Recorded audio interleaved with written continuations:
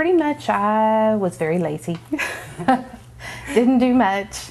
Drank a lot, smoked a lot, sat on the couch a lot. But my father actually passed away this year, and he was 69 years old and looked like he was about 85.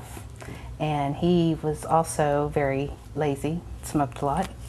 And I watched him die and just didn't want to be there. Yeah. So I decided it was time for me to make a change.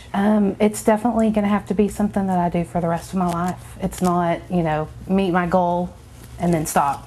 This is a lifestyle for me. I found that now that I am working out, you know, I made the commitment to, you know, an hour a day. Yeah.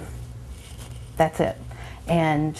But now that I'm doing that, I actually have more time to do other things because I'm more energetic, so I'm spending less time sitting on the couch watching TV, and so I'm getting a lot more stuff done now that I'm working out. So, yes. So I'm not having to get up and, you know, get dressed and then drive to the gym and work out and then drive home and take a shower and get ready and go to work. You know, I just get up and hit it, and then I'm done, and I get in the shower and I go to work, and I'm done, yes. and it's done.